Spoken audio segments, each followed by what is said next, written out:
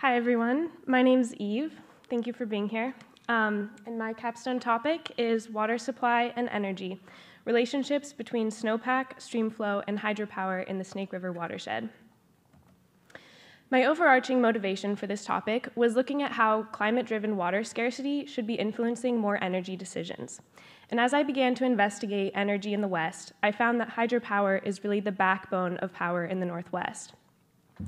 Most of these plants were federally funded and built in the early to mid-1900s as the population exploded. Today, hydropower produced in the Columbia River Watershed currently provides power to over 50% of the Pacific Northwest, including from 29 major hydroelectric plants on the Columbia River and its tributaries. This white outline is the Columbia River Watershed. My study is focusing on the Snake River and its watershed. The Snake River is the largest tributary to the Columbia River, and the outline of the watershed is in purple on this map, and it represents the lower corner of this watershed. As you can see, most of the Snake River watershed is within Idaho, and most of Idaho is within the watershed. So you'll hear me focus a lot on Idaho throughout this presentation. Idaho itself has more than 100 hydropower plants, and it is the 8th largest hydropower producer in the country. 79% of its electricity consumed comes from renewable energies, 60% of which has historically been hydropower. However, in recent years, that number has dropped to 50% due to drought. Which begs the question, how reliable will that energy be in the future? That brings me to the climate. As with everywhere, the average temperature in Idaho is increasing. Since 1950, the average annual temperature has increased by almost 2 degrees Fahrenheit. Additionally, the precipitation is shifting. More precipitation is falling as rain rather than snow as it historically has done. The image on the right, yes, the right, shows the distribution of declines in the ratio of precipitation falling as snow rather than rain, the darkest red representing declines of up to 15% already. The mountains in the Snake River watershed see between 40 to 70 days around freezing. 60% of the precipitation falls during the winter, and that number jumps to 80% if you include November to May. Additionally, 30 to 60% of the year's largest storms occur during the freezing temperatures. So an increase of just a couple of degrees will cause a major shift in the precipitation of the largest storms falling as rain rather than snow. This has major impacts for water supply.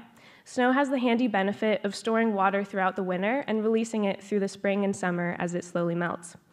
This is especially handy in this dry and arid region that often goes weeks without a single drop of precipitation. As the climate warms, I wanted to draw special attention to the most intensely felt regions. Although uniform warming is an issue, as you can see, the localized effects of extreme heat, shown on the bottom of the number of extreme heat days over 100 degrees Fahrenheit, is concentrated in the little U at the bottom of southern Idaho. That happens to lie directly over the Snake River and the eastern Snake Plain aquifer.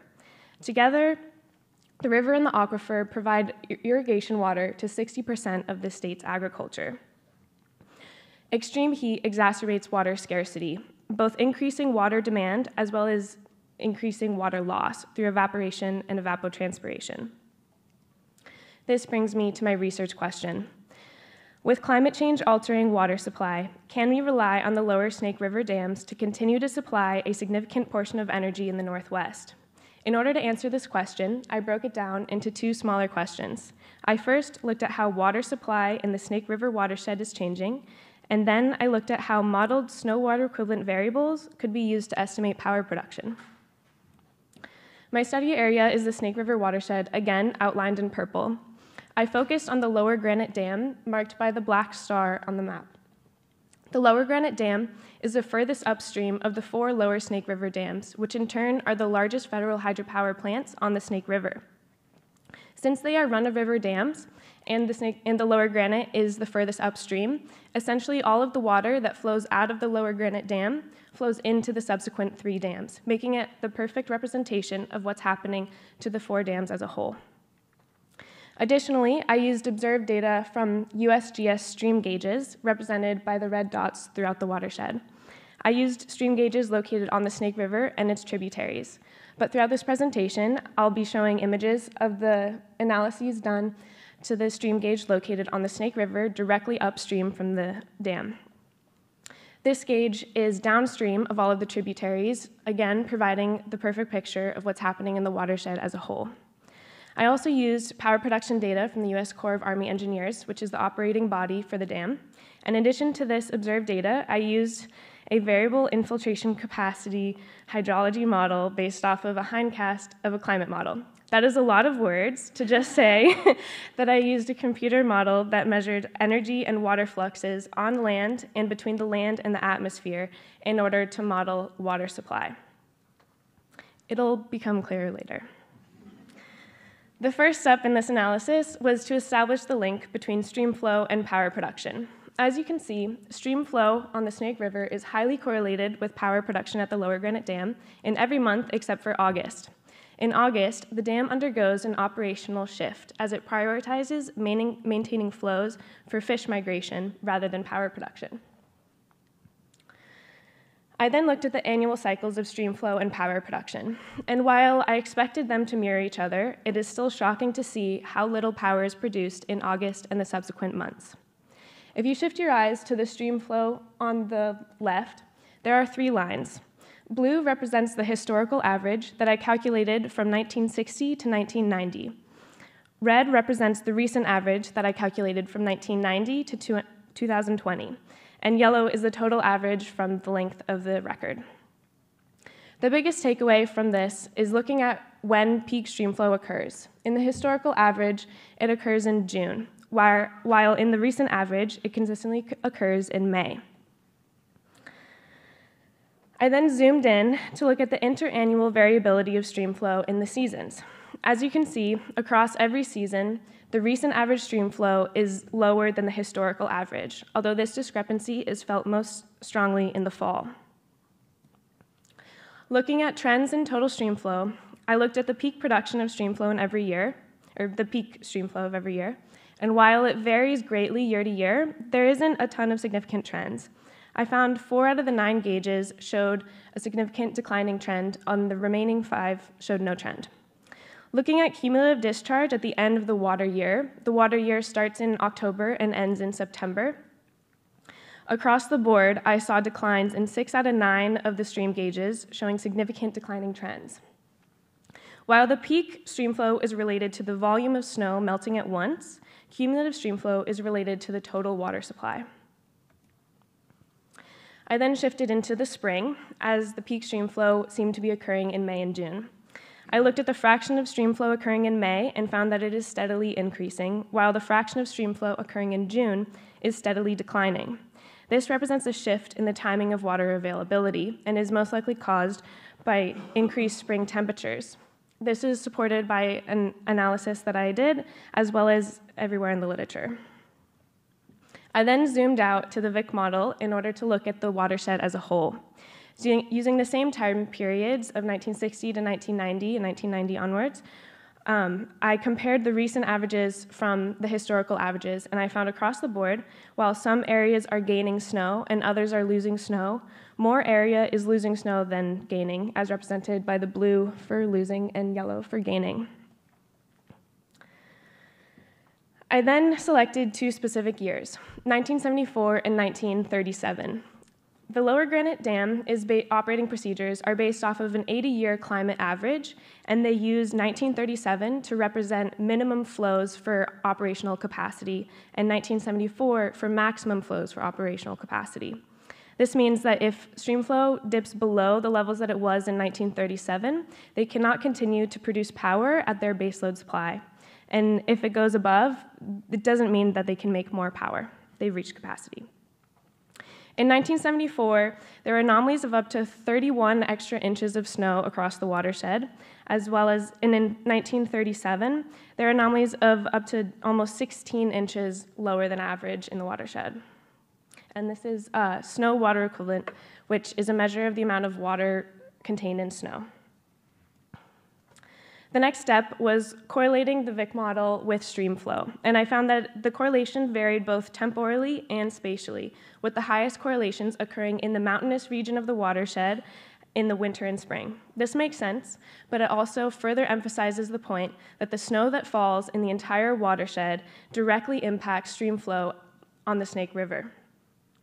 Using the correlational coefficients from this analysis, I was able to estimate what the stream flow could be for the entire 99-year length of the Vic model timescale. I modeled that, and I overlaid that with observed stream flow, marked in red. As you can see, they align quite well. While there are some discrepancies, the peaks are located in the peaks, and the valleys are located in the valleys, indicating further that the snow year really dictates stream flow. I then used the correlational coefficients from the first graph I showed you between streamflow and power production in order to estimate what power production would have been throughout the 100-year timescale. I overlaid that with observed power. And as you can see, a similar trend follows with the peaks in the peaks and the valleys in the valleys. I wanted to bring us back to 1937 levels marked by the black line. As you can see, in the past 80 years, we have reached or gone below the streamflow levels seen in 1937. Using the estimated power variables, I graphed what hydropower production would have been in 1937 and 1974, and I overlaid that with the observed average power production between 2001 and 2021. As you can see, our current annual production is much closer to the minimum level flows than it is to the maximum.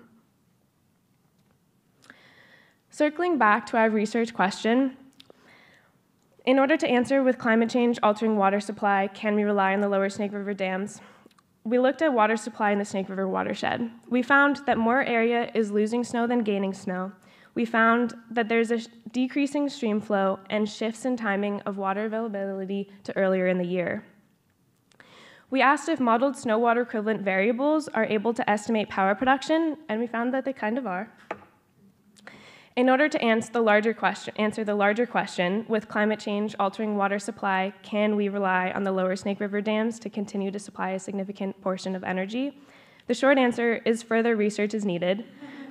But before I go into the long answer, I wanted to remind us why we went on this journey. This is a snapshot of the Bonneville Power Administration's operating resources for 2021. The BPA is the operating marketing energy manager for federal power in the Northwest. 85% of their resources is hydropower. As we continue to decarbonize the grid, wind and solar are on the rise. They are expected to grow exponentially, as they should. We need it. However, those energy sources are variable and dependent upon daily weather. It is well known that we need a reliable energy source in order to balance the grid when the sun isn't shining or the wind isn't blowing. Many analysts have suggested that hydropower can provide that service in the Northwest. However, we have found that power generation is variable and highly dependent upon the local water supply, which in the West is historically snow. We have found that our current power production is closer to the minimum flows than the maximum flows, and we have found that warming temperatures are increasing the length of the low power season. In order to answer this research question fully, more research is needed. However, luckily, I created this model using downscaled climate models, hindcast, which is their runs for the previous 100 years. The next step in this research is to apply the forecast of the next 100 years of snow water equivalent values in order to estimate power production until 2100. Additionally, it would be important to break down the data to a finer scale. Mountain topography is complex, and the localized climate is highly dependent upon that specific mountain valley or mountain peak. The role of climate drivers, such as El Nino and Pacific Decadal Oscillation, are well known to have major effects on Western water and temperature, and so investigating their role in these trends would also be imperative. And finally, the Lower Granite Dam is only one power plant in the larger system of the Northwest power system. It's important to take this analysis further and look at every single piece of the puzzle. I wanted to give a major thank you to my entire Capstone committee, especially Dr. Mark Merrifield, my committee chair. I'm so grateful to have had the opportunity to work with the amazing researchers at Scripps, Mark as well as Dan, And I'm also grateful to have had the chance to work with Idaho Conservation League with Mitch Cutter and Nathan Welch over at the Nature Conservancy. Also, thank you to the CSP cohort, Corey, Hannah, my friends, family. You guys are all my cheerleaders. Thank you.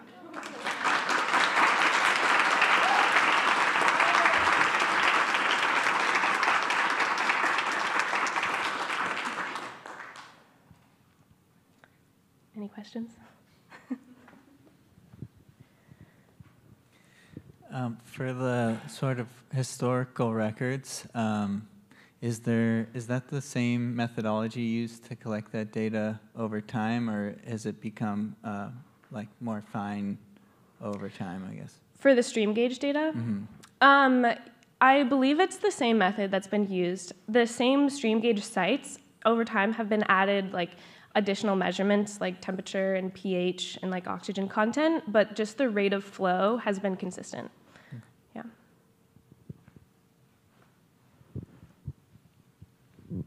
So I don't know a bunch about dams, but I know that most of them were constructed a long time ago. Is there any talk about how they could become more efficient to still make hydropower with lower stream flow?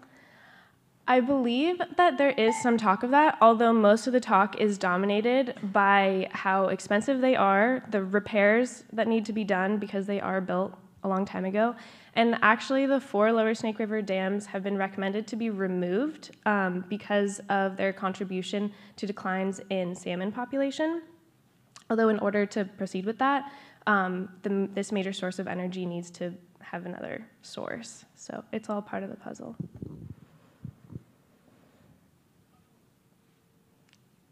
Cool. Thanks, guys.